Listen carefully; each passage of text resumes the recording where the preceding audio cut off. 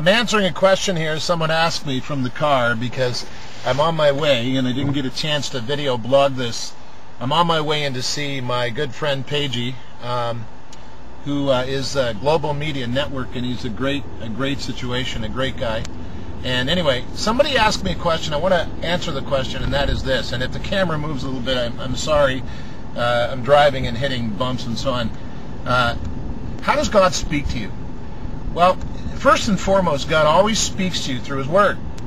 Now, what His Word does, according to Proverbs chapter 4, is His Word keeps our hearts in tune with Him. The Bible says in Romans chapter 12, verse 1, it says, I beseech you therefore, brethren, that you present your bodies a living sacrifice, holy and acceptable unto God, which is your reasonable service. Do not be conformed to the world, but be transformed by the renewing of your mind. The Bible also says in Proverbs 4:23, keep your heart with all diligence, for out of it come the issues of life. So first of all, know God's Word, be in tune with God's Word, have your prayer life up to snuff, present yourself before the Lord every single day, because later on in Romans 12 it says, this is how you're going to know what the perfect will of God is, when you present your body as a living sacrifice. Be willing to let God speak to you.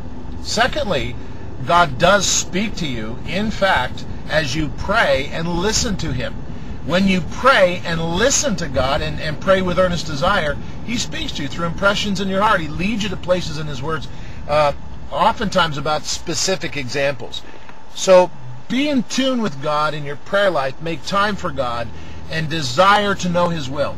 Thirdly, God speaks to you through circumstances. And we see this in the Bible, and there's precedence for this. Remember, Gideon laid a fleece out before the Lord. And that was an example of how God speaks through circumstances. So the first thing you remember is this. Be in tune with God's Word. He does speak through His Word, and God never tells you to do something that's sin. Number two, be in tune with your prayer life. Spend time with the Lord and listen to Him. Don't just tell Him what you need all the time. Praise His name and listen to Him. I've been spoken to by God clearly on many occasions through impressions. And then thirdly, pay attention to the circumstances around you.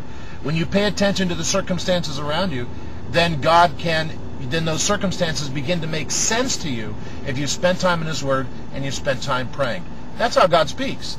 Through His Word, through prayer, and through circumstances. So that's the answer to that question.